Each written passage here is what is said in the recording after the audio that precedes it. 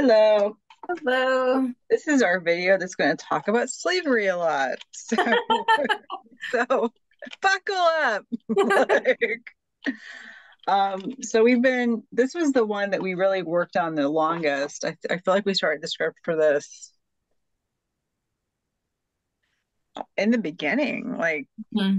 basically, like, I think so. One of the ironies of this whole thing is before we even had connected fully, and I don't think we fully grappled with it yet, but before we actually had found specific people that had been enslaved by our direct line, we already knew that this book and the content in it had a lot of mentions of the mill and some mentions of the massacre at Going Snake, and that was what kind of led us to that book. And so originally it was very much a sort of secondary interesting source that kind of gave us some testimonies of people who had lived through the era.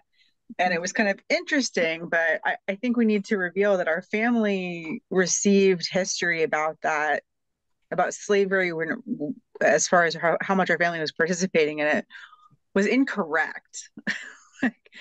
And I suspect that's true for many people, um, and potentially quite a lot of, especially Cherokees, but also non Cherokee people from kind of the West, is that, if you're not from some area where basically I feel like if you're from west of the Mississippi, a lot of people really gloss over how much and how pervasive slavery was. They tend to blame slavery and even joining the Confederacy on kind of the billionaire class equivalent of the era, like people you would never meet if you were a regular person. And I think one of the things that this project really taught us is that you can't believe that. Hmm. And I think especially for Cherokees, we found a lot of other mentions where you don't get that many freedmen without a lot of participation. And so the irony is, I don't think we would have found this link if we hadn't been looking for more details about the mill. And it is interesting how many people in these narratives mention the mill specifically. They'll even talk about how much they liked. I was just reading one. I'll open the book at random and find something. There was a guy talking about how when he was enslaved, one of his favorite chores was to go and take corn to the mill to be ground, because it was sort of he had this errand to do, and then it kind of took all day. And so for him, it was kind of a light, oh, kind of a light day, and he got to got to go someplace.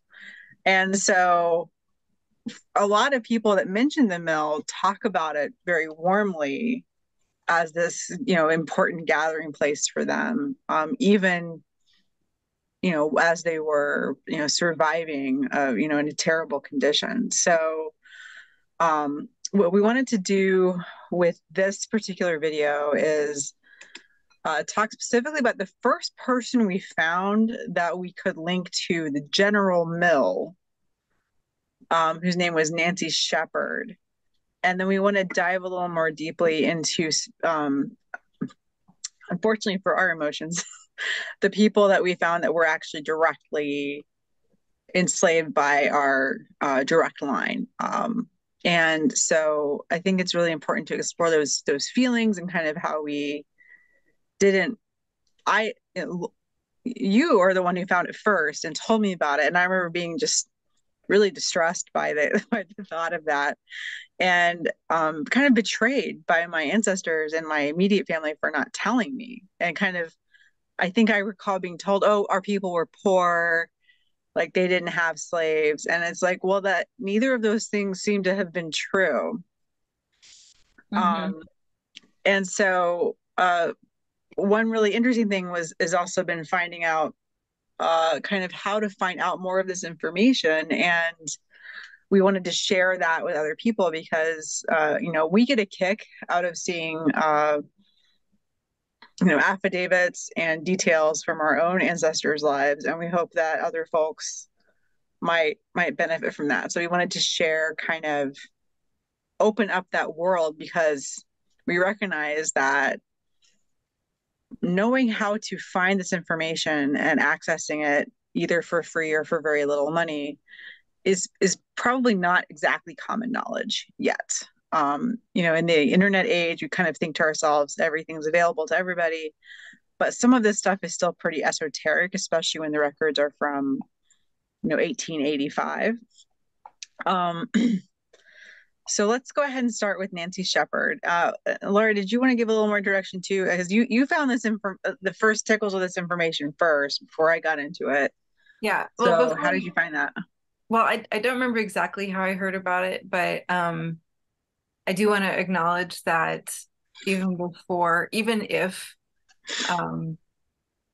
for instance, Polly's parents hadn't been people who, were participating actively in the enslavement of other people, even without that, the wealth that Polly enjoyed and that her family benefited from was still predicated upon enslaved labor.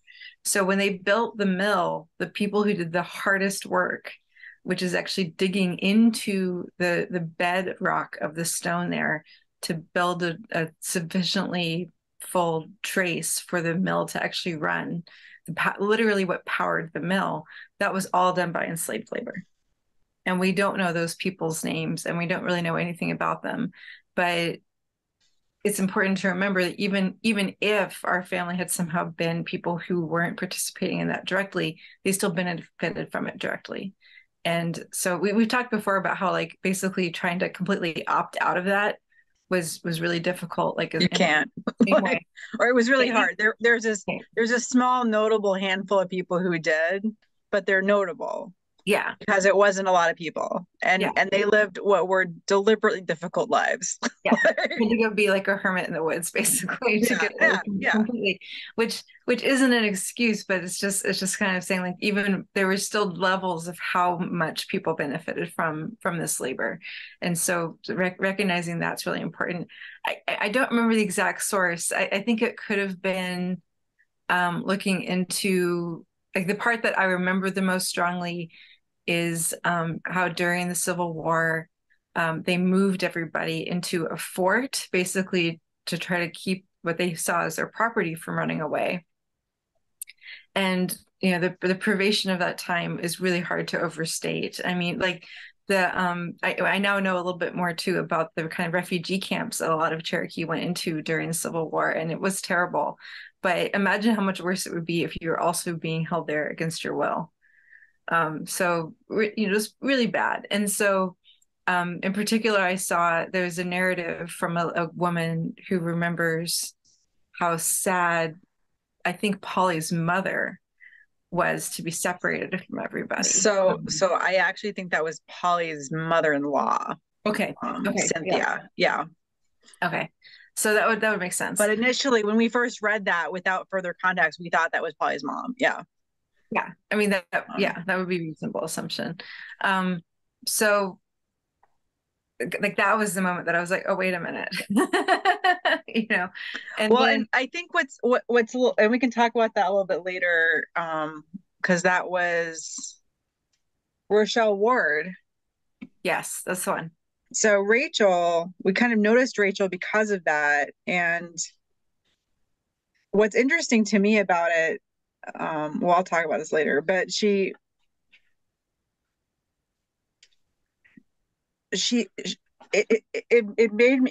reminded me of the book They Were Her Slaves, in which they talk about kind of this weird, there's a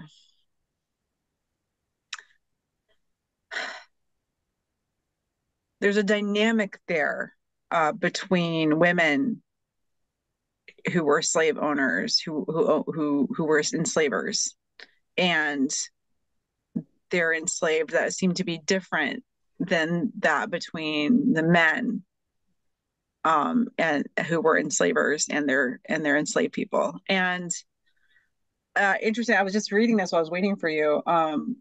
because it's a big book and it's got a lot of heavy material, so I can't sit down and read it in one go. But they were talking. One enslaved person was talking about when they're, when their male enslaver would beat them, that the female enslaver, his wife, couldn't stop him, but she would afterwards kind of doctor, their wounds, and maybe give them a little extra food that day, or do something to kind of behave in an almost motherly way towards them. And there did seem to be, whether or not that's kind of a version of Stockholm syndrome or not, but there did seem to be, while there's much evidence for women still behaving as full-on enslavers who were actually, like, using physical violence or the threat of it to control people, many of these stories anyway that have survived do include kind of this more intimate relationship with the woman, with the wife. And they talk about how Cynthia, they didn't call her Cynthia, but they talk about how she cried when her enslaved people were gathered up to go to the fort to be kept safe. Kept safe. And they talked also about how she would help them make clothes, and she was about to apparently come and write down all the children's names for them, but then she died. like right before she was supposed to come back and do that. So that's actually why I think it's Cynthia, because of the year that this person said that she died. But anyway, so I'm getting ahead of myself on this. And I just think it's really important. I also want to acknowledge that I'm doing my best, but I will occasionally, because the documents I'm reading from often say slave and even say owner, I'm trying to use proper kind of currently accepted language, which is an enslaved person, enslaver. I will not always do that perfectly, because again, I'm kind of being influenced by these original documents, many of which, include this very violent, dehumanizing language. So I apologize in advance for that. I'm going to do my best, and also we're not going to say the N word. And one of the things that's hard about reading the narratives is that the people providing their testimony use it incessantly. And that's for them to do. It is not for me to read out loud. And even if I'm quoting, I'll just skip that part. And that's not my word. I'm not qualified to say that word out loud. And if as a descendant of those folks, if you want to do an interesting and dramatic reading of this material, that's amazing. And I will say, in the links below, we have included for all of these materials places where you can get this material for free on the internet. So I will often be showing like books and papers, because that's honestly what it's more comfortable for me. And I wanted the physicality of being able to, bookmark and interact more with the material. But especially if you're someone who is interested just in reading it, all of this stuff is actually available for free. And we're going to tell you how to find it. It's very important to me that this be something people can find, as it's part of the point of doing this whole thing, subjecting ourselves to this conversation. So I think the most important thing, I want to start with Nancy Sheppard, because she was the first one we found. And I think one important point I want to make is that it's so easy to say to yourself, and I've had people say this to me, well, you can't fix this. You can't do anything. This was, 6 generations ago. People kind of give themselves this helplessness about grappling with slavery. And there's a couple of things you can always do, no matter what. You can educate yourself about the widespread contributions of enslaved people and their descendants to American society. We talk about the infrastructure of the mill and how it wouldn't exist without that forced labor. or it wouldn't exist in the format it does. That's a great analogy for pretty much everything, everything here. And this is often in spite of the majority culture's best efforts to make sure you didn't know that they did it. Especially if you love history. I think that goes double if you love to dress up in historic clothes. You kind of can't separate those clothes from. People say to me, oh, I just love the material culture. Well, again, the material culture can't exist the way it did without all of that forced labor and all of that violence. So, I mean, you just can't separate those two things.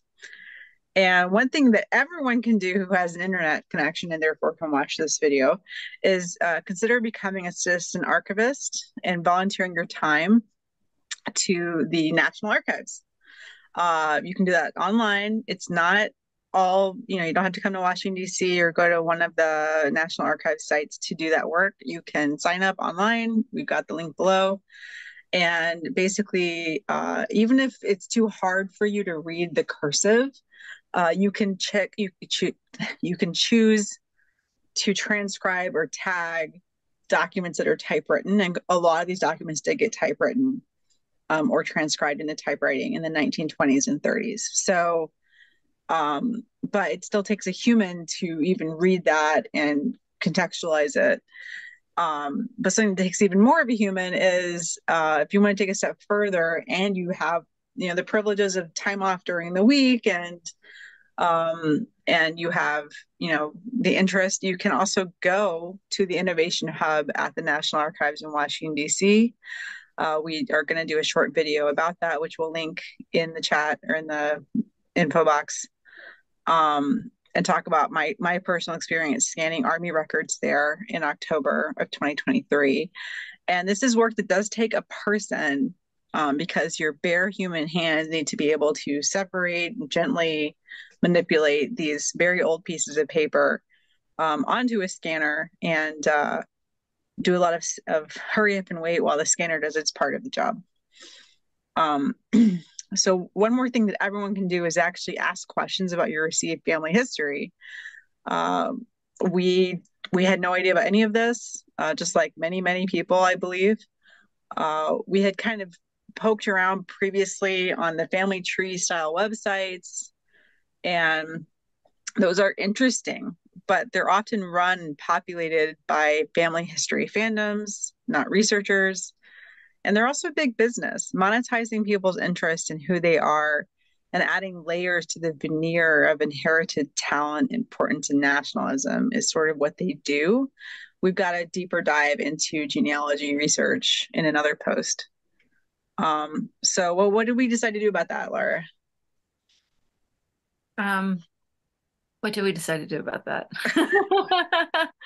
Our small contribution is this: interrogating the records themselves. We want to help increase the materials available to the public and comment on some of the differences we see in how these records were created. For your comfort, of course, government records, of course, created by the Dawes Commission in the course of their official business, are generally available in the public domain and may be freely used.